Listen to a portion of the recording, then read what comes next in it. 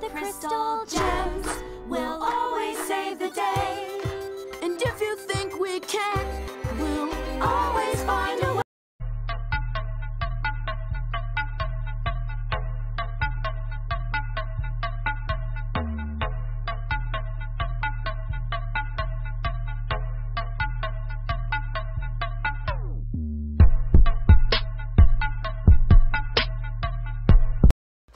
As you may or may not know, I am a pretty big fan of anime.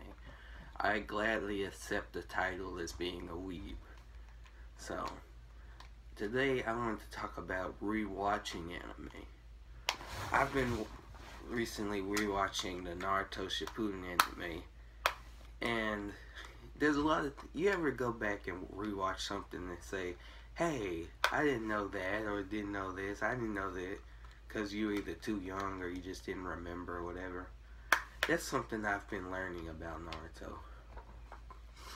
The first thing is like how crazy Naruto was getting back Sasuke. Like, Sasuke-kun, come back to me.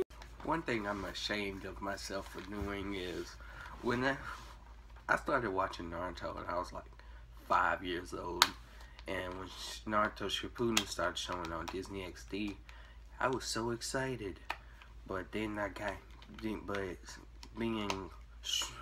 having a short attention span, I kind of got bored of it, and so I took like a grace period from Naruto Shippuden, and I stopped watching it, and the only reason I caught back up was from the video games. It's crazy how different it made me realize how different the video games and everything are. Like Jiraiya's death, I never got to saw that in the anime. I just saw it in the video game where you got to interact with it. Crazy stuff. Another anime I rewatched is Kill la Kill. That's the first anime that almost, emphasis on the almost, made me cry. Don't know why. It's just one of those Toonami animes that just got to me. It just got to me. And of course, when I watched it, I was like 10, and you know, nudity didn't affect me. But you know, nudity, of course.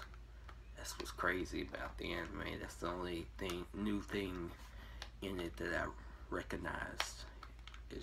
Okay, that's all I have for today, guys. I just wanted to give you something since I haven't uploaded in a while. Thanks for watching, and let me know in the comments what anime you have rewatched. See you later. Iceman out.